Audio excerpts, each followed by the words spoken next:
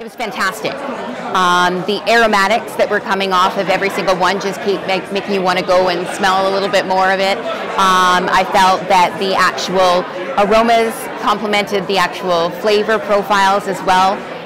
They're approachable a little bit earlier, I feel, but absolutely fantastic, and it was consistent across the board. And I think there's a little bit more education involved in the consumer who's going to be drinking those.